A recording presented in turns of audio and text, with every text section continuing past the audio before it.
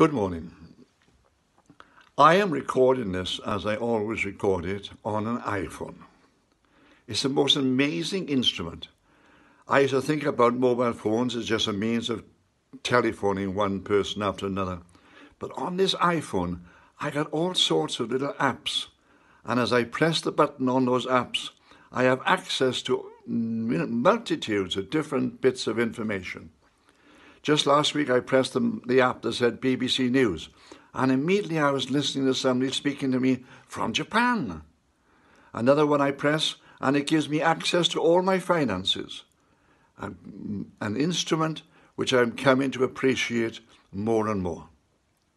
Now, this morning, I want to speak about the sacraments of the church. All week, we've been talking about the outpouring of the Holy Spirit. And one of the ways the Holy Spirit outpours His grace into our lives are through the sacraments of the church. We have baptism, where we acknowledge what Jesus has done for us and accept the fact that we're being brought into the body of Christ. We have confirmation, where we pray for people to be infilled with the Spirit. We have communion, where we recognize our fellowship with one another and with Jesus as we receive the body and blood of Christ in communion. We have people set aside for special functions when they are prayed for and ordained to carry out those functions within the church. We have marriage, where man and woman come together and acknowledge their relationship with one another as God brings them closer and closer together. We have the anointing of the sick, and in this sacrament we see God's grace released into people's lives, both to forgive their sins, to prepare them towards the end of their lives, but more than that, to give them health when they're suffering in body, mind, or spirit. And of course, we've got the sacrament of penance, where we confess our sins to God and before one another and receive His forgiveness. As Jesus says, those whose sins you forgive, they are forgiven. And God acknowledges this and forgives the sins as they stand between them and God. We have these great sacraments of the church. Now, whenever people start talking about these sacraments, we come to the point where we often get bored because, of course, they have great detail and they have great meaning and they have great influence on our lives. This morning, I want to deal with all 7 in just 5 minutes. I'm going to do this by quite simply giving you an analogy.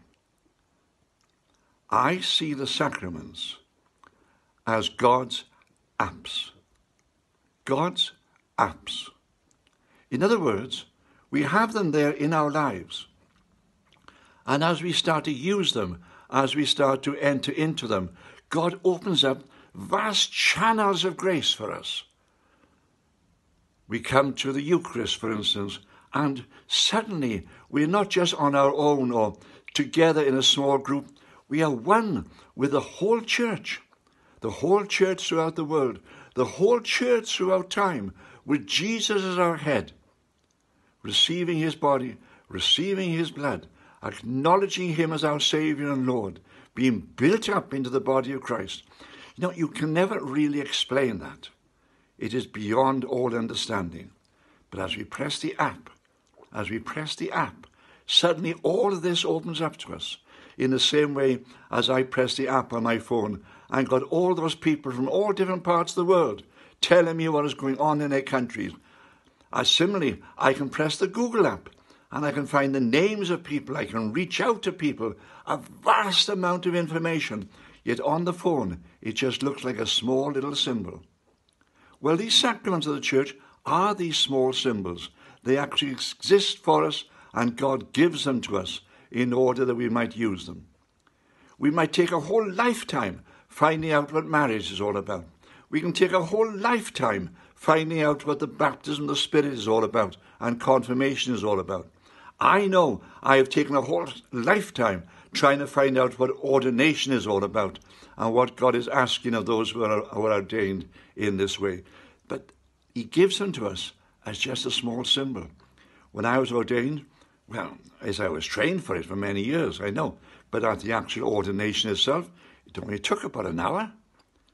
But that app opens up to me all of God's grace as it pours into my life and has been pouring into my life ever since it happened.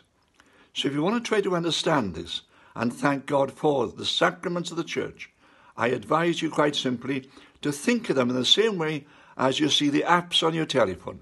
They are God's little symbols, but as you touch them, as you use them, suddenly a whole world opens up in front of you, a world that's there and exists in order to bless you and to build you up as the children of God. Amen.